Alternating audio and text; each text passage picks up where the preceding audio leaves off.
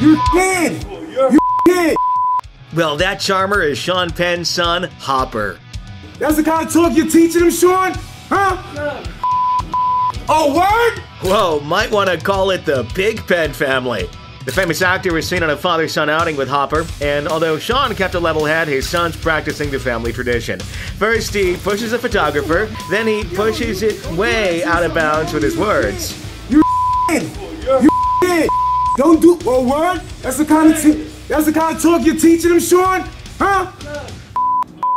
Sean famously attacked a photographer in 2009, earning 3 years probation for it, but he didn't use language like that. Hopper's racial and homophobic slurs probably wouldn't be very popular at some of his dad's hangouts, like the White House Correspondents' Dinner with Barack Obama, or at those JPHRO Haiti Relief Organization events.